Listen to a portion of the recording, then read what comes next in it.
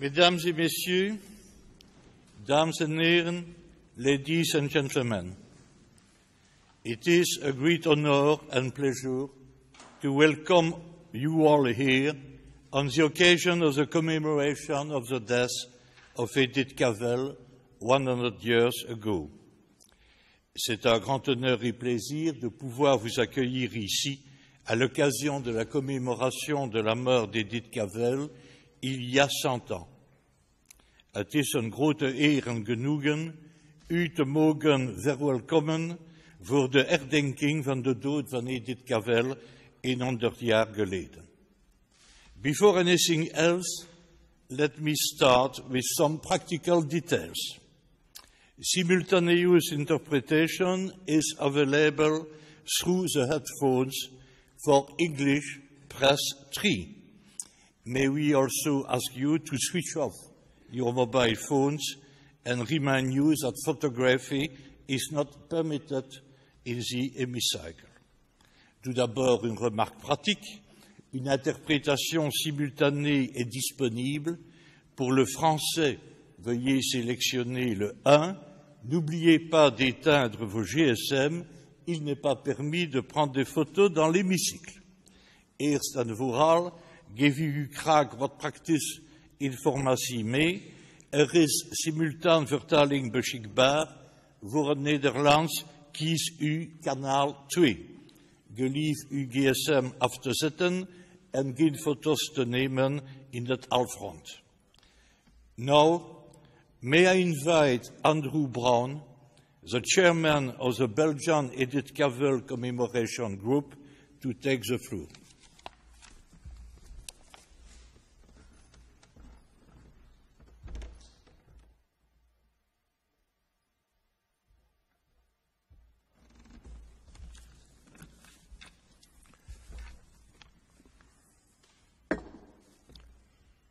Good morning, everyone.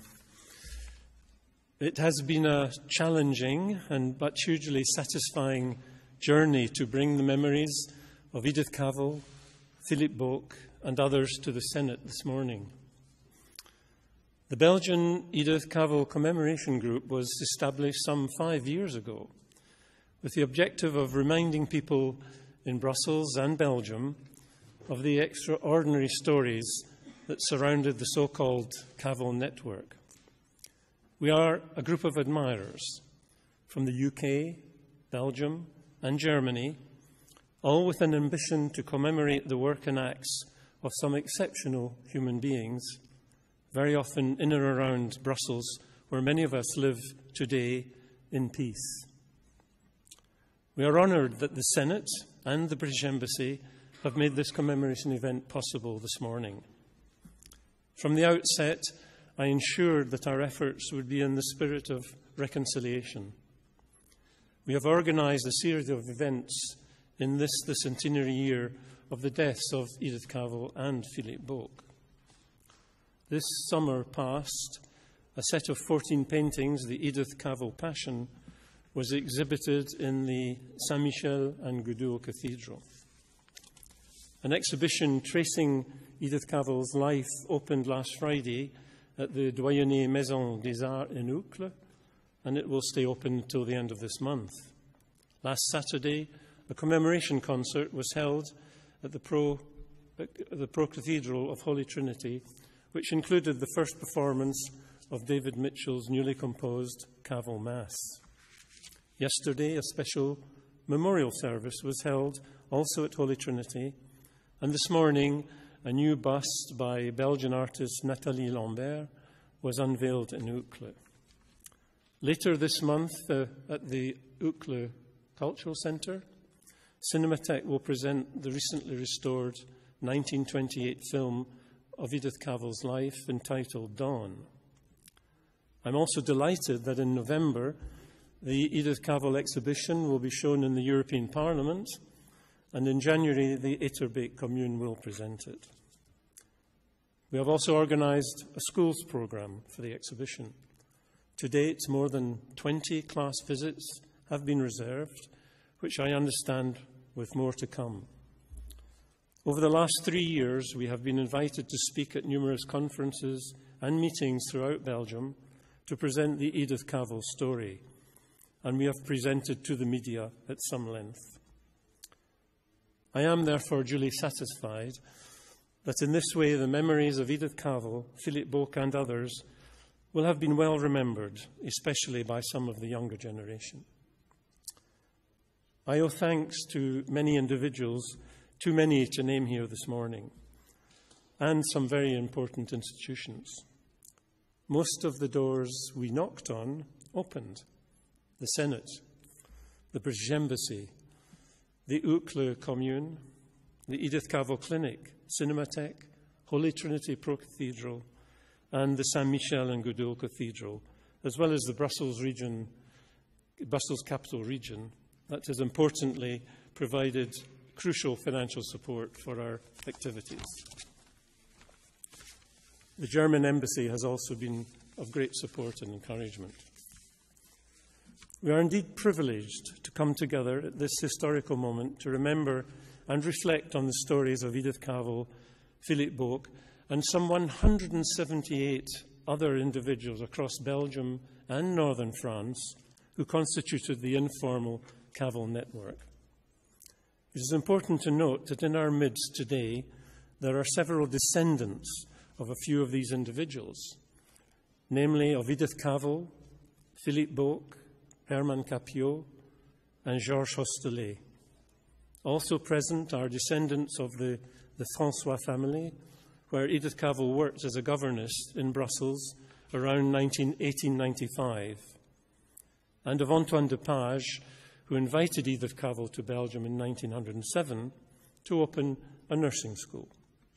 His wife, Marie de Page, was killed in the attack on the Lusitania in May 1915, and she and Edith are jointly remembered on a memorial at the corner of Rue Edith Cavell and Rue Marie de Page. At the end of the First World War, King Albert posthumously awarded Edith Cavell the Cross of the Order of Leopold. The Belgian government awarded her the Croix Civique, and France awarded her the Légion d'honneur. The British took her home. In 1919, Edith Cavell's mortal remains were returned to her hometown in Norwich, where she rests to this day in the garden of the magnificent cathedral there. Those we are commemorating today were people who, before the hostilities of 1914-18, were going about their daily business unknown and unobserved. The adversity that they encountered catapulted them into actions that they could never have foreseen. The French president's commemoration speech at the Panthéon earlier this year included these words: Ils étaient admirables sans avoir voulu être admirés, reconnus sans avoir cherché à être connus, célébrés sans avoir imaginé être célèbres. Appropriate words indeed for Edith Cavell, Philippe Boeck, and the others remembered here in this hemicycle by these two plaques behind me. Thank you.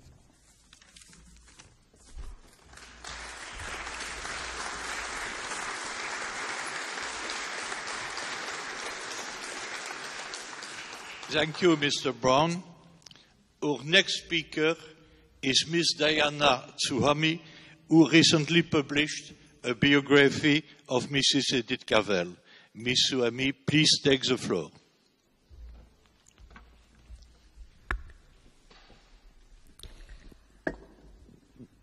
This very day, 100 years ago, at dawn on Tuesday, the 12th of October, 1915, Edith Cavell was taken from cell 23 in Saint-Gilles prison to the Tir National and shot by the occupying German army. 4 days previously, she'd been sentenced here in this Senate by a military court. Her crime was that she had helped Allied soldiers, British, French and Belgian, escape to freedom across the Dutch border.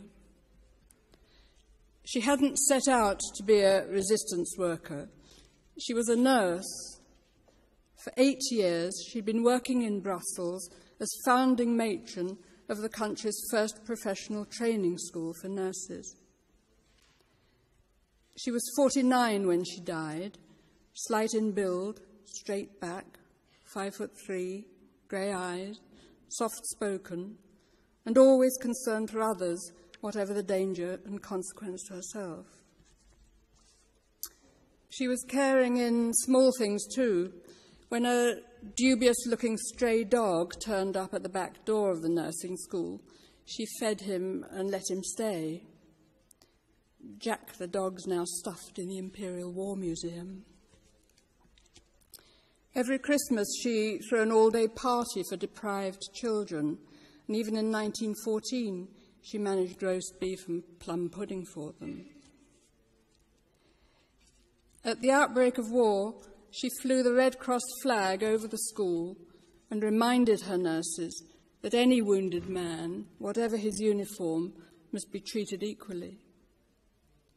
On the 1st of November 1914, 2 English soldiers, one of them wounded, both separated from their regiments at Mons on the 23rd of August, the first involvement in battle of British troops, and in hiding from then on, were brought after dark to her school by resistance workers.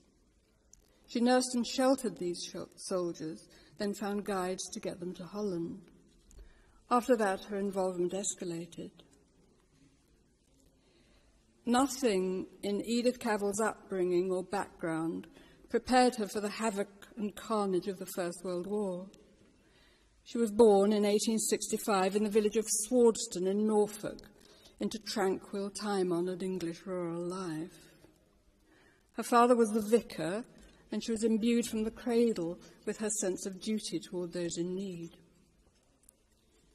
Professions weren't open to women, and from 1887 until 1895 she was a governess, an occupation often disparaged in 19th century literature. But 5 of those years were in Brussels as governess to the Francois family. Paul Francois was a Belgian lawyer, and there were 4 children, so she became fluent in French. She spoke it with an unremittingly English accent, and she got to know the city. Being a governess is only temporary. I'm going to do something useful, something for people, she wrote in 1895 to her cousin Edward. And that year she started her training at the flagship London hospital. She worked for a decade in Britain in all branches of nursing, and then was invited in 1907 by the Belgian surgeon Dr. Antoine Deparge to set up and run his pioneering training school. 5 years later, he told the International Congress of Nurses that the school had become the benchmark for nursing standards in Belgium. War curtailed Edith Cavell's chosen work and turned her into a subversive. She was honoured at its end, her body exhumed in 1919, a state funeral in Westminster Abbey, monuments raised, schools and hospitals given her name. Tributes then were to the saintly nurse caught in the man's world of war. Commemoration now brings a reappraisal. Condescension about gender has gone. Edith Cavell is honoured as a pioneering matron and an intrepid resistance worker, motivated in all she did by her vocation to alleviate suffering. A woman whose whole allegiance was to saving life, not taking it.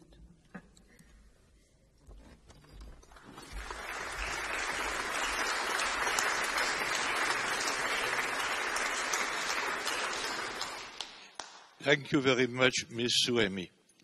Nous avons maintenant le plaisir d'écouter un intermède musical par le Chamber Corps and Flute Ensemble of the British School of Brussels. The brengen ons London derrière, intermezzo uit Cavalleria Rusticana en Eileen Roon.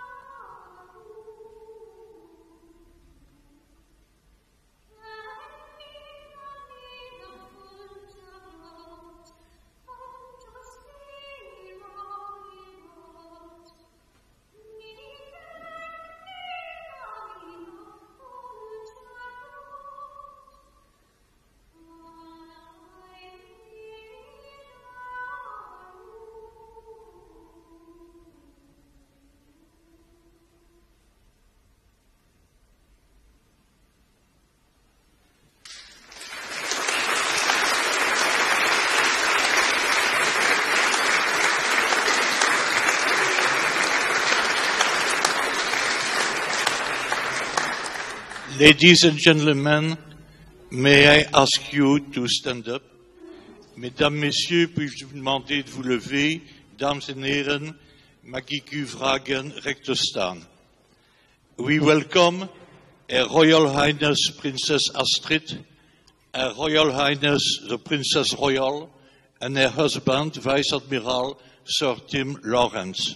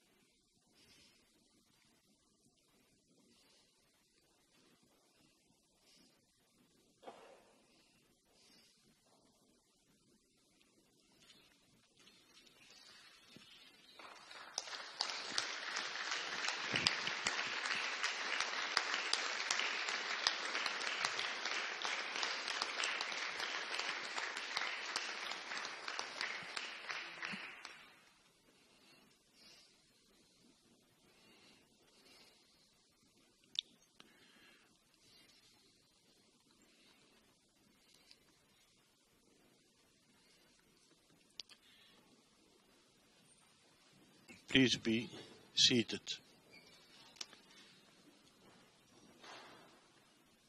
J'invite Madame Christine de Freigne, présidente du Sénat, à prendre la parole.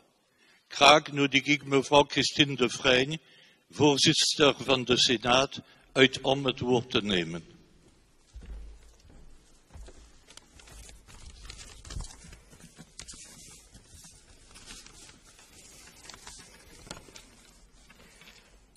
Your Royal Highnesses, ladies and gentlemen, I'm delighted to welcome you all to the debating chamber of the Senate, and I would like particularly to welcome Her Royal Highness Princess Astrid and Her Royal Highness the Princess Royal Anne of Great Britain, and of course Admiral Lawrence.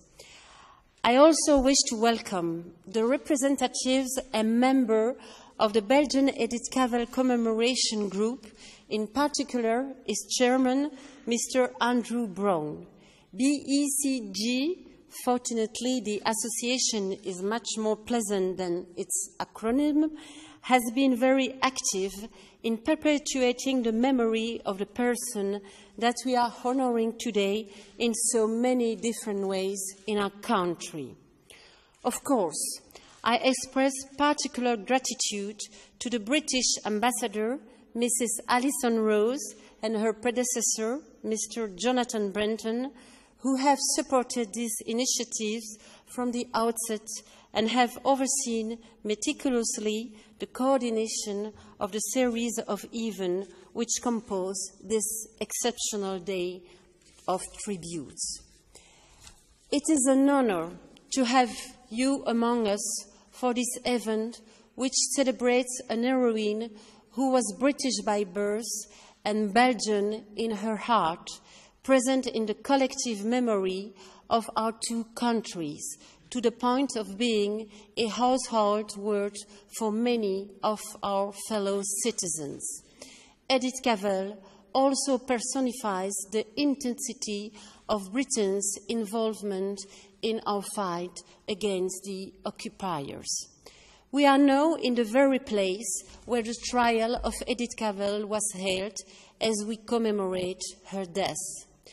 During the First World War, the occupying forces used this debating chamber as a military court. Hundreds of civilians were judged here by German soldiers for acts deemed hostile to the German authorities. A free defense committee for Belgium before the German courts defended prisoners free of charge. Several members of parliament, lawyers by profession and able to speak German, played a leading role in that work. However, their room of maneuver was limited because we know that, for example, the lawyers did not always have the opportunity to meet the accused before their trial. The commemorative plaques on either side of the desk mention the names of the 35 citizens who were sentenced to death and then executed. Many others were given long sentences and were deported to Germany. Some were given heavy fines, others were acquitted.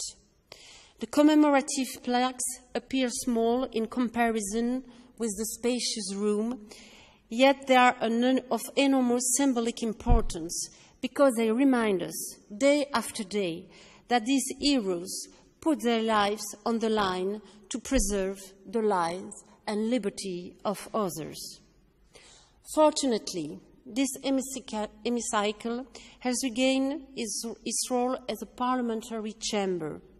The senators hold their plenary sessions here, and symposia, commemoration, and celebration are regularly held. We have gathered today, 100 years after her death, to pay tribute to Edith Cavell and thank the United Kingdom for the great sacrifices that it made for the liberation of a country. The ceremony will continue in two parts. The commemoration itself will be followed by some reflection about topical aspects of nursing.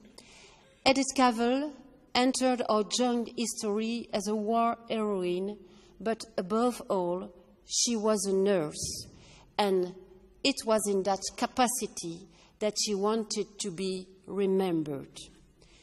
Being a nurse in Edith Cavell's day, but these days too, is to give of oneself day after day. Nursing has obviously evolved in 100 years, but the nurse remains the prime contact for the patient. The nurse is more than a person who administers care. It is a person who reassures and who listens. Edith Cavell was able to give of herself by choosing nursing as her profession, as well as teaching it to the other young women who came after her. She did not settle for just caring for patients, but also contributed to giving about 200 soldiers their freedom. She believed that she was doing her duty and her courage, but set us an example and inspired us for the future. When Edith Cavell was arrested, a whole network was dismantled. Edith Cavell is, in a way, one of the symbols of that network. She played an important role in it and paid for it with her life. In commemorating her death, we are commemorating all those people who participated to a greater or lesser extent in that network to save the lives of the soldiers that helped to escape. Those people, many of them Belgium, risked or sacrificed their lives as Edith Cavell did. Edith Cavell gives them a voice and a face, and we are thinking of every one of them on a day like today. 100 years after her death, Edith Cavell continues to play a major role. Unfortunately, war is still a topical theme. We only have to switch on television to understand that, but it's important that people understand that war is devastating consequences, and it's just not something that happens in faraway, distant lands. The current international context and the resulting wave of refugees prove that yet again. The Senate is working actively to raise public awareness of this issue. To that, the Senate is addressing its efforts mainly at children and young people. Themes guided tours are organized. Children play an important role in the activities of Armistice Day. There is a leaflet devoted to the Parliament and to the First World War. In addition, the Senate is also working on routine education of citizens via various projects. The Senate wants to make its contribution to encouraging children to develop into good citizens with knowledge of the democracy and the history of their country. The commemoration in the context of the First World War offers an additional opportunity to do that, and the Senate wishes to use it fully. As President of the Senate, I can but encourage activities like today. First of all, the heroism and the personality of Edith Cavell deserves to be honored for her heroic action, but also because it enables us to keep alive the memory of that sad episode in our history and learn lessons from it. I thank you all for your presence, in particular Her Royal Highness Princess Astrid of Belgium and Royal Highness Princess Royal Anne of Great-Britain. And to conclude, I cannot resist quoting King Albert I's speech to both Houses of Parliament on the 22nd November 1918, and you have seen the tapestry in the room beside. I have another duty to fulfill, to commend the fine military virtues of the Allied troops who fought on Belgian soil, fighting alongside our own, all driven by the same ideals and the same spirit of sacrifice. Let us salute the soldiers of France, Britain, and the United States who came to lend us their aid. I bow my head respectfully to those who died and who lie buried in our sacred soil. Belgium will steadfastly uphold their glorious memory. Now, Her Royal Highness Princess Astrid will speak, and you have the floor. Thank you for your attention. Thank you.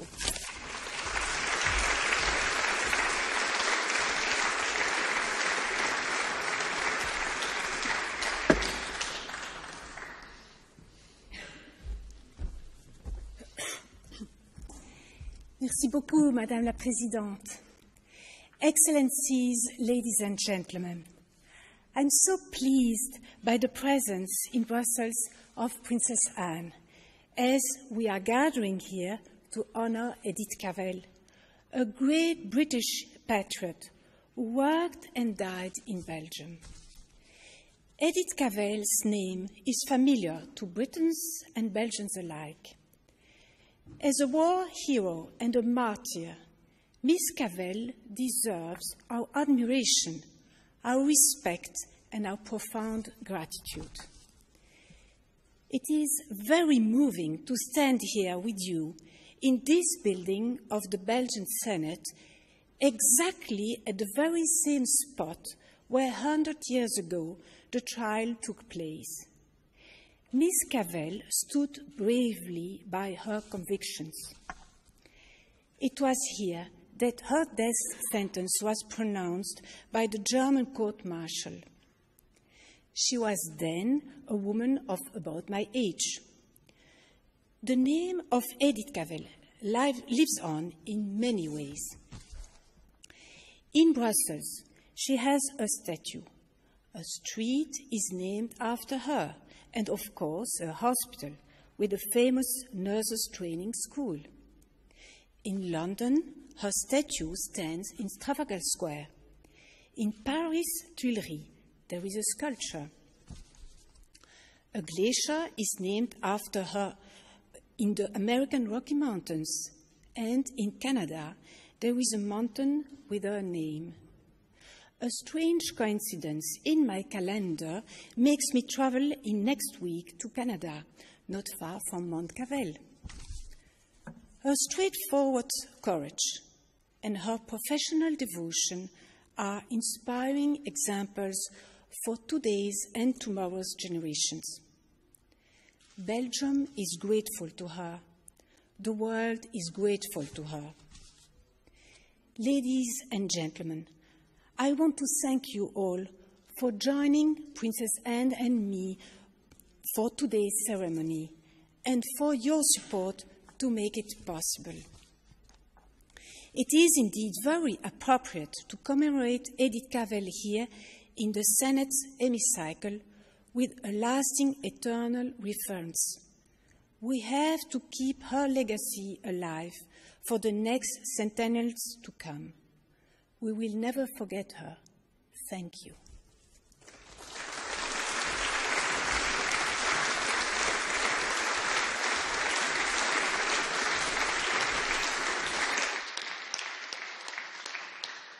Merci, madame.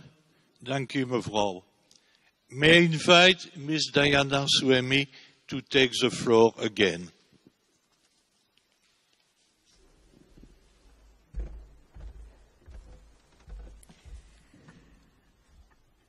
The 7th of October 1915 was the day of Edith Cavell's trial.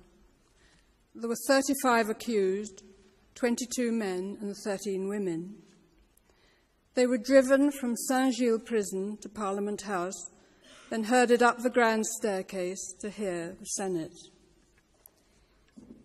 Edith Cavell came from 10 weeks of solitary confinement in a whitewashed cell to every emblem of grandeur in this 18th century monument to civic pride in justice and the rule of law. The gold cupola, marble columns, oak panelling inlaid with the crowns, wreaths and swords of monarchy, justice, nationhood. Life-size paintings of Belgian rulers, from Pepin de Herstal down to Charles of Lorraine. She might almost have been diverted by the mural of the Battle of Waterloo. She was a good artist, and when a governess in Belgium on holiday with her charges, she'd painted a watercolour of the farm at Hougoumont, Wellington's vital garrison.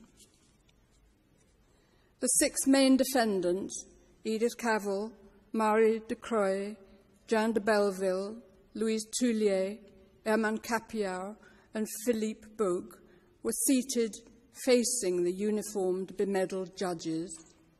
Their backs were to lawyers whom they hadn't met. Soldiers with fixed bayonets stood on either side of each seat.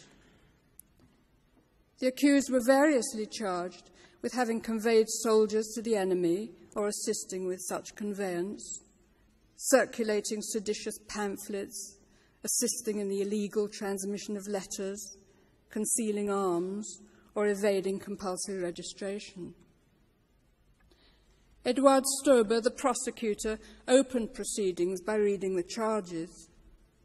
Lieutenant Bergen, head of espionage, then made a long deposition. All this was in German, which not many of the accused understood. The core of the prosecution was paragraph 90 of the German Military Penal Code, which defined as treason crimes against the fatherland, including conducting soldiers to the enemy. The accused were then sent out and brought in singly to be tried. Edith Cavell was first. Questions were in German, then translated by a police officer into French. Answers were in French, then translated into German. The lawyer, Sadi Kirschen, later wrote that Edith Cavell's French was fluent, though her English accent strong. She spoke in a low voice and appeared proud and calm and unafraid. Stober put it to her that from November 1914 to July 1915, she harboured French and English soldiers including a colonel, all in civilian clothes. That she helped give Belgians, French and English of military age the means to get to the front by taking them into her clinic and by giving them money. Yes, Edith Cavell agreed. With whom did you collaborate in doing this? With Monsieur Capiat, Mademoiselle Toulier, Monsieur de Dervaux and Monsieur Libier? Who was the head of this organization? There was no head. Was it not the Prince de Croy? Unlike the others, de Croy had avoided arrest, so she tried not to implicate him. No, the Prince only sent men to us and gave some of them a little money. Why have you committed the acts of which you are accused? At the start, I was confronted by 2 English soldiers whose lives were in danger. One was wounded. Stober told her martial law didn't carry the death penalty in the event of soldiers being captured. Edith Cavell replied it was her belief and theirs that if she did not help them, they would be shot. Do you realize that by recruiting men, it has been to the disadvantage of Germany and to the advantage of the enemy? My aim was not to help your enemy, but to help those men who asked for my help to reach the frontier. Once across the frontier, they were free. How many men have you helped get to the frontier? About 200. She was asked if some of the men she helped were French and Belgian. She said they were. That was all, no more than 10 minutes of questioning, for there were 34 other men and women to dispose of in the day.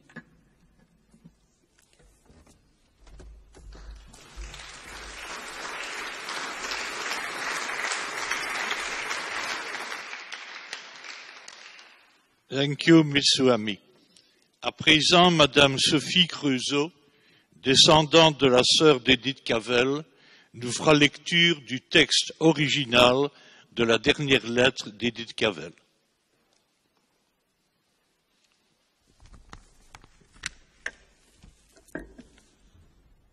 Edith Cavell's last letter was written in French, so I will be reading it in French. Mes chères nurses, c'est un moment très triste pour moi quand je vous écris pour vous faire mes adieux.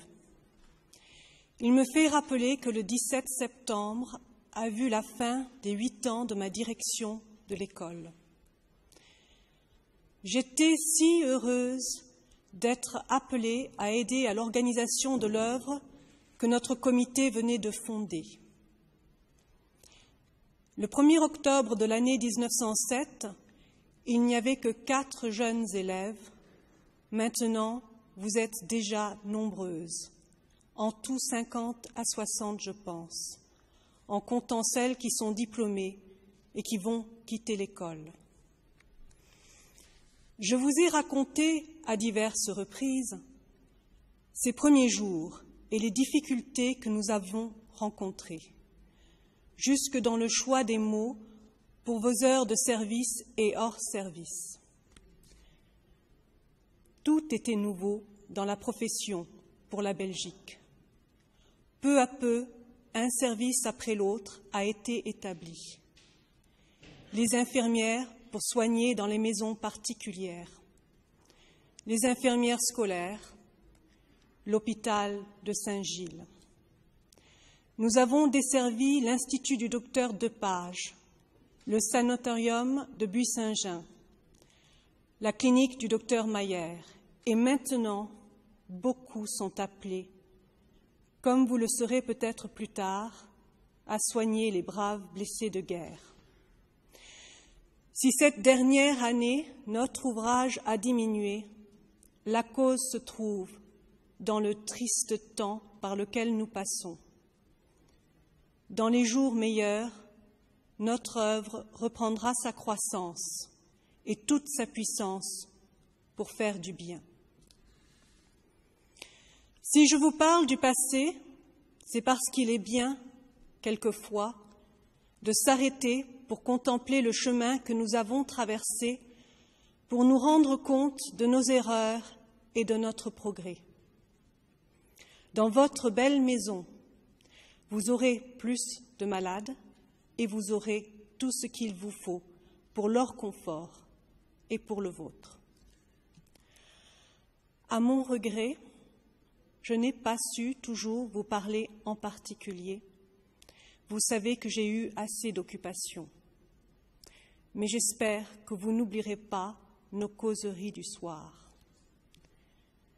Je vous ai dit que le dévouement vous donnerait un vrai bonheur et la pensée que vous avez fait devant Dieu et devant vous-même, votre devoir entièrement et de bon cœur sera votre soutien dans les mauvais moments de la vie et en face de la mort. Il y a 2 ou 3 de vous qui se rappelleront les petites causeries que nous avons eues ensemble. Ne les oubliez pas. Étant déjà si loin dans la vie, j'ai pu voir, peut-être, plus clair que vous et vous montrer le droit chemin. Un mot encore. Méfiez-vous de la médisance. Puis-je vous dire, aimant votre pays de tout cœur, que c'est la grande faute ici. J'ai vu tant de malheurs depuis ces 8 ans qu'on aurait pu éviter ou amoindrir si on n'avait pas soufflé un petit mot par-ci, par-là, peut-être sans mauvaise intention, et détruit ainsi le bonheur, même la vie de quelqu'un. Les nurses ont toutes besoin de penser à cela et de cultiver parmi elles la loyauté et l'esprit de corps. S'il y a une de vous qui a un grief contre moi, je vous prie de me pardonner. J'ai peut-être été quelquefois injuste, mais je vous ai aimé beaucoup plus que vous ne le croyez. Mes souhaits pour le bonheur de toutes mes jeunes filles, autant pour celles qui ont quitté l'école que pour celles qui s'y trouvent encore. Merci pour la gentillesse que vous m'avez toujours témoignée. Votre directrice, Edith Cavell, le 10 octobre 1915.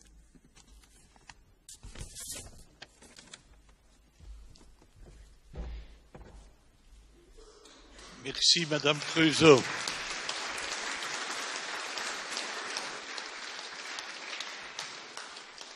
We now come to the moment of the laying of the wreath in to honor Miss Cavell and all those who, like her, lost their lives in the cause of our freedom.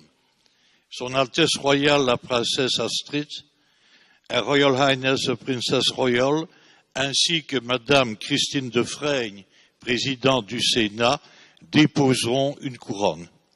Intussen brengt het chamber choir en flute ensemble of the British School of Brussels Abide with Me, een hymn die Edith Cavell zelf gezongen heeft op de vooravond van haar executie. The hymn Abide with Me will be followed by 2 minutes silence. Mesdames et messieurs, je vous prie de bien vouloir vous lever.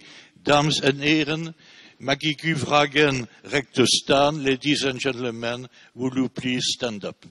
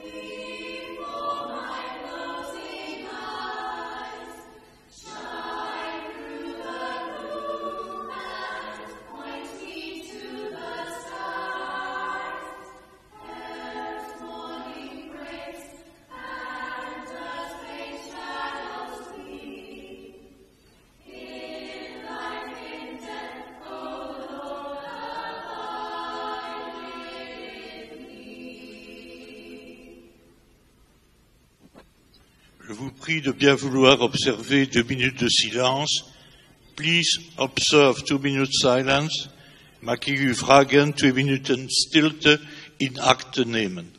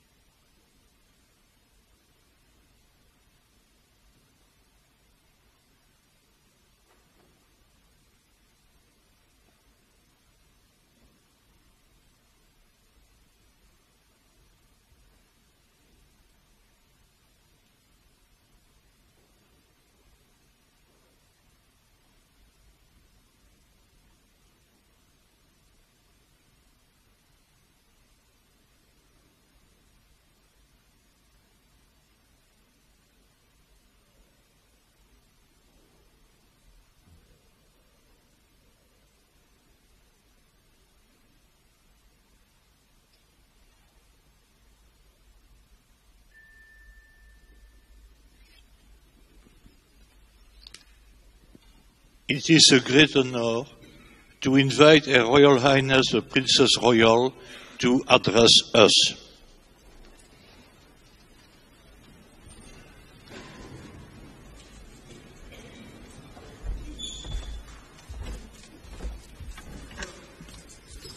Votre Adresse Royale, Madame Présidente, Ministers, Mr. Mayor, Your Excellencies, ladies and gentlemen. Well, it is an honour and a privilege to be here today to represent those in the Edith Cavell Trust. And it is a real pleasure to be present at this occasion. We are humbled and honoured by the way in which you here in Belgium, particularly in Brussels and the Senate House, have honoured Edith Cavell. We don't just honour Edith Cavell, and we remember, as you mentioned with these plaques, Philip Bork and those other 35 who were tried here, all courageous members of the Belgian resistance network, and that they were tried in this very room and ultimately paid the supreme sacrifice on behalf of others, makes this a very moving occasion for all of us. On the night before she died in a prison cell in Saint-Gilles, Edith Cavell met with the Anglican priest to take her last communion. As he bade farewell, the priest said, "We will remember you as a heroine and as a martyr." Edith replied, "Don't think of me like that. Think of me as a nurse who tried to do her duty." Perhaps she was remembering the words of Florence Nightingale, who introduced the concept of modern nursing to the United Kingdom, as Cavell helped to do in Belgium. Florence Nightingale said, "I'm certainly convinced that the greatest heroes are those who do their duty in the daily grind, whilst the world whirls like a mad spinning top." Actually, quite a modern terminology. Both Nightingale and Cavell were too modest. In reality, they were pioneers. Both bravely tackled prejudice and suspicion to establish nursing as a respected profession. After all, it was neither reputable nor a profession before they started. Both overcame low expectations about what women could and should achieve. and both took physical risks with their own lives. As president of Save the Children, I have witnessed nurses and health workers doing the same in conflict zones, in aftermath of disasters, and in raising standards of children's health all over the world.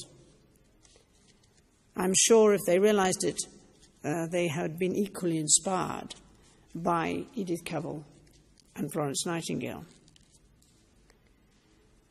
As we just heard, Edith Cavell's final letter to her nurses shows her concern for their well-being. Nurses and healthcare workers need our support and encouragement.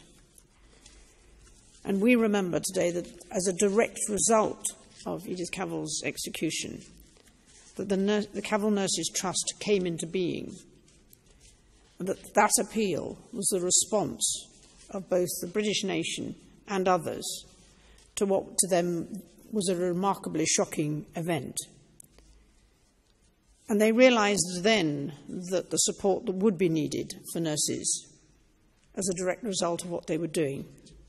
But it is still just as relevant today as we help nurses and healthcare workers who face hardship. The Cavell Nurses Trust also provides scholarships to recognise and encourage trainee nurses and healthcare workers. And in this instance, I'm going to particularly like to thank His Excellency Belgian Ambassador in the United Kingdom and their embassy in London for their support for these scholarships.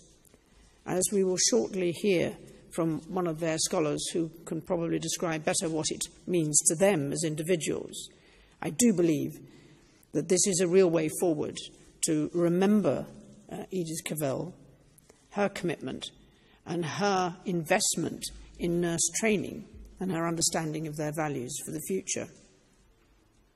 I'm delighted too that there are nurses here in the Senate this morning, and I will be visiting Queen Fabiola University Children's Hospital this afternoon to meet more of nurses and trainee nurses and see some of the continuing pioneering work in training in child health. I hope, and I sincerely believe, that the example of Edith Cavell will inspire future generations of doctors, nurses and healthcare workers as they develop new ways of working and as they continue to work in dangerous or challenging situations.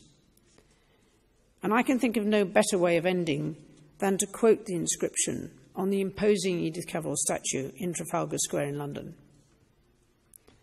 She said, "Patriotism is not enough. I must have no hatred or bitterness for anyone." Thank you.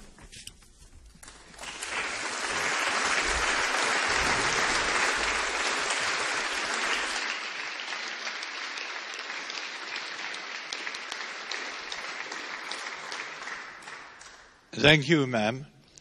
I have the pleasure to invite Miss Sarah Louise Flowers, a scholar of the Edith Cavell Nurses Trust, to take the floor. Good morning, and thank you very much for having me. I'm Sarah Louise, I'm one of the Cavell scholars, and I'm now currently nursing at St Thomas's Hospital in London. Today we've heard so much about Edith Cavell's inspiring life and her past, but what I'm hoping to show today is how her legacy still lives on to inspire future nurses and to push the boundaries in how these nurses today are finding new solutions to contemporary healthcare problems. So what did I do? Thanks to the opportunity offered to me by the Cavell Trust, I spent 4 months working affiliated with the Adolfo Guevara Hospital in Peru. I worked on outreach projects and isolated clinics in the communities, working with a variety of different problems, but in particular I was looking at the impact of mining on the local populations and how the water was being contaminated and how this in turn was affecting the life of people in these areas. Inspired by Edith Cavell and her political as well as clinical concerns for her patients, I wanted to explore the holistic elements of care that surrounded these physical needs. This includes the social, the personal, the spiritual, and the too often ignored political element of care, particularly the provision of dignity and voice. So in this case, I was looking at the voice of those who are often ignored in these areas in Peru, in these mining towns. I strongly believe that nursing is a vehicle to navigate people through their health concerns via the means of patient empowerment. This can be achieved by allowing their voice to be heard and for dignity to be promoted, as well as, of course, meeting their physical needs.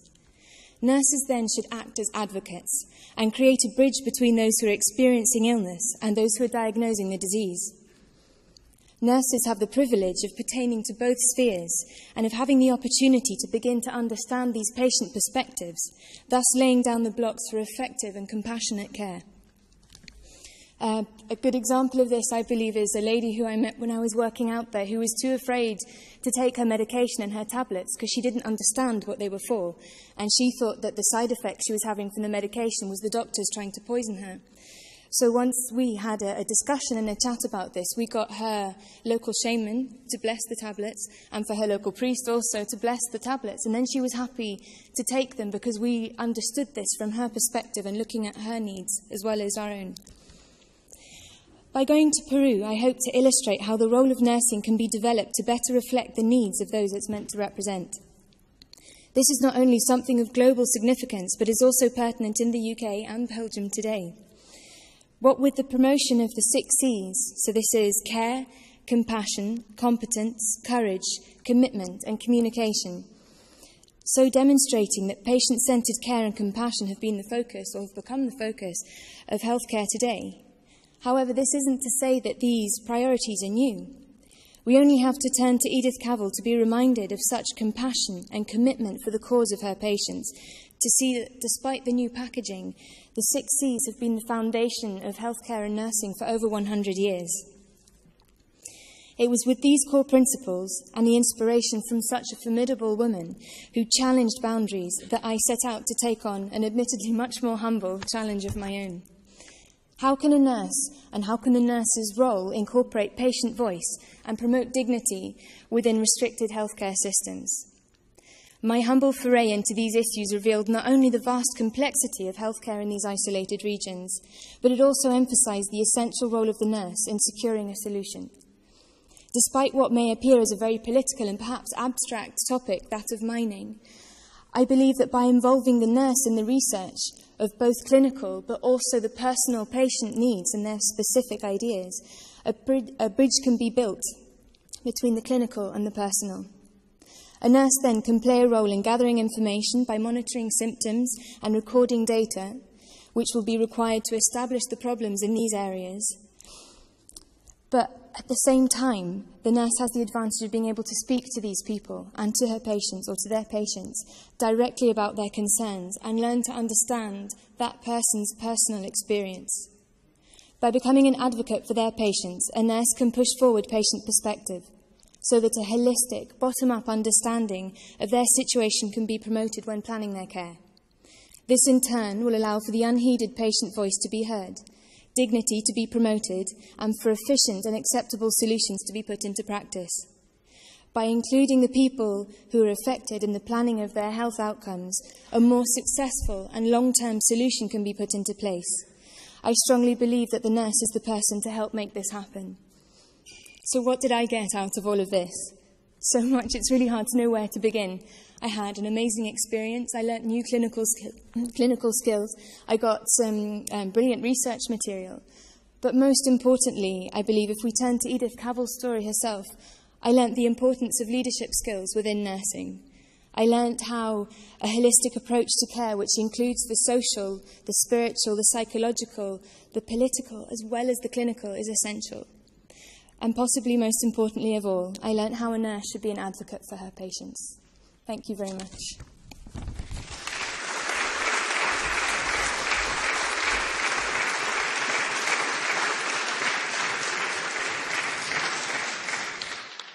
Thank you, Ms. Flowers. Graag nodig ik de heer Jan Faubert, directeur van het verpleegkundig departement van het Universitair Kinderziekenhuis Koningin Fabiola uit om het woord te nemen. Als kind was het voor mij reeds duidelijk dat ik verpleegkundige wou worden. Toen ik in 1986 afstudeerde als pediatrisch verpleegkundige, was ik heel blij om te kunnen starten in het Koningin Fabiola Kinderziekenhuis, Het ziekenhuis dat net zijn deuren had geopend en het enige ziekenhuis in België waar kinderen werden verzorgd. Ik startte mijn carrière op intensieve zorgen. 2 jaar later werd ik hoofdverpleegkundige van de dienst kinderoncologie. Nu, bijna 30 jaar later, ben ik nog steeds fier en blij om in het ziekenhuis te kunnen werken als directeur van het verpleegkundig departement. In de laatste 30 jaar is er veel veranderd, maar er zijn ook dingen die niet veranderd zijn. Verpleegkundige was een roeping. Verpleegkunde is nu een beroep. Een beroep zoals een ander. De maatschappij verlangt van een verpleegkundige dat ze haar beroep met kunde en kennis uitvoert, bijdraagt tot de gezondheid van de bevolking en een bevolking verlangt een gezondheidszorg die toegankelijk is, maar die ook op een economisch verantwoorde manier omgaat met de middelen die ze krijgt. Het beroep van verpleegkundige zit in de lift. Sinds 2010 stijgt het aantal studenten elk jaar. Een belangrijke reden van deze stijging is de werkzekerheid. Een verpleegkundige vindt steeds werk en in de komende jaren zullen er nog meer vraag zijn naar verpleegkundigen en andere gezondheidswerkers. Men schat dat in de Europese Unie tegen 2020 1 à 2 miljoen gezondheidswerkers nodig zullen zijn. De afgelopen jaren heeft men veel te kampen gehad met tekorten en een groot aantal buitenlandse verpleegkundigen heeft zijn weg naar onze ziekenhuizen gevonden. Net zoals onze maatschappij is ons beroep dus ook multicultureel geworden. Zoals reeds eerder gezegd in deze zaal, een verpleegkundige staat 24 uur lang in contact bij de patiënt, helpt de patiënt bij de vertaalslag, de noden, de diagnose, de behandeling en staat steeds in contact met andere gezondheidswerkers. De verpleegkundige heeft geen gemakkelijke positie. Ze staat tussen de patiënt, het ziekenhuis en de arts. Een positie die steeds moeilijk is geweest en die nog steeds moeilijk blijft. De voorbije jaren is verpleegkunde enorm geëvolueerd. Het aantal verpleegkundigen is gegroeid, de invulling van de job is geëvolueerd en verpleegkunde maakt nu deel uit van een dynamisch en veranderde gezondheidscontext. Een verpleegkundige die in een ziekenhuis terechtkomt, dient nog veel te leren, dient steeds verder getraind te worden en het inscholingsprogramma van verpleegkundigen is een continu proces. We kennen dat dan ook van het begrip lifelong learning. Een belangrijk deel van de tijd besteedt de verpleegkundige aan coaching, evaluatie, begeleiding van patiënten, familie en zorgverstrekkers. De verpleegkundige is een lid geworden van het multidisciplinaire team en de verpleegkundige is een partner geworden in de gezondheidszorg, niet enkel een uitvoerder.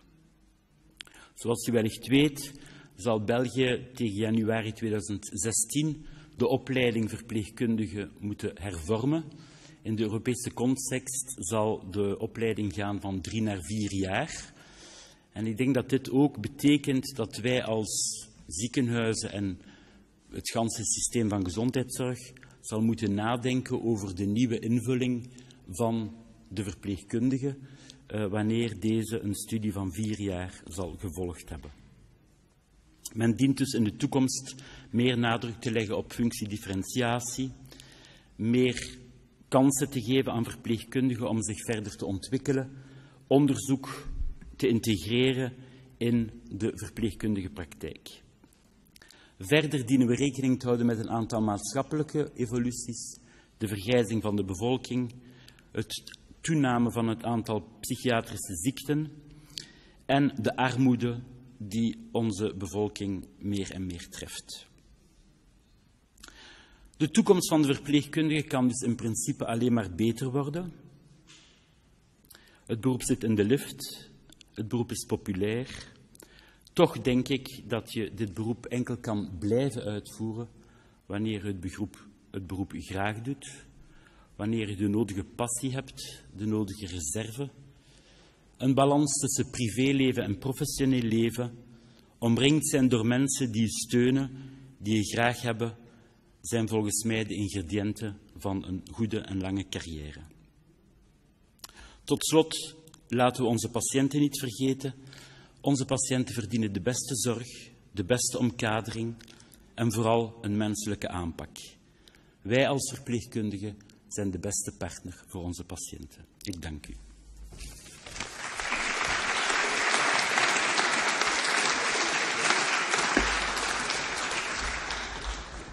Dank u, meneer Valbert.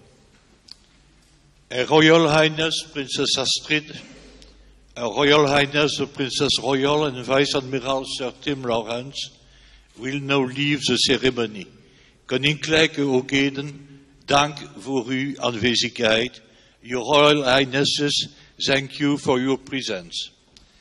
Mag ik vragen de vergadering recht te staan? May I please, will the assembly stand up? Pourriez-vous vous lever, s'il vous plaît?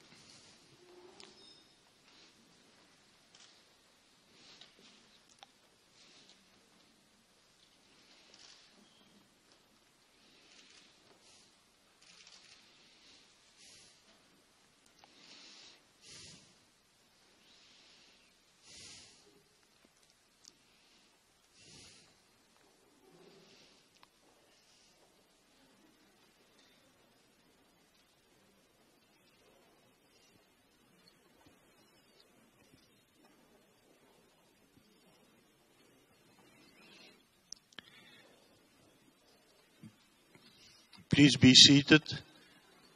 Pouvez vous asseoir.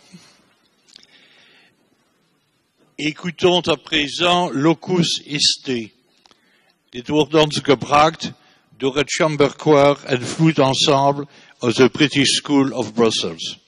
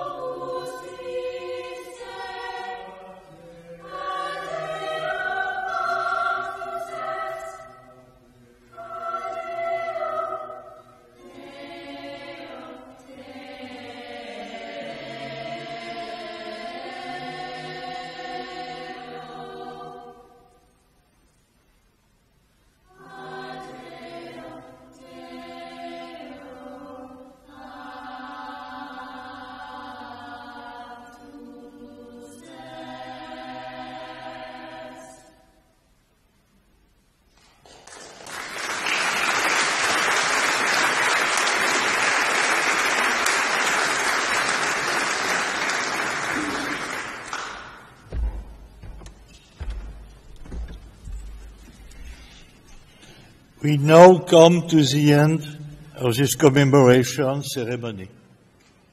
You're invited to leave the Senate by the main exit and go directly to the British residence. You will find the cloakroom at the lower end of the grand staircase on your left. La cérémonie est maintenant terminée. Je vous invite à quitter le Sénat par la porte principale et à vous diriger ensuite vers la résidence britannique. Votre vestiaire vous attend au bas de l'escalier d'honneur à votre gauche. Deze plechtigheid loopt ten einde. Ik nodig u uit om het gebouw te verlaten via de hoofduitgang om u naar de Britse residentie te begeven. Beneden links aan de eretrap zal u de vestiaire vinden. Merci, dank u, dank u.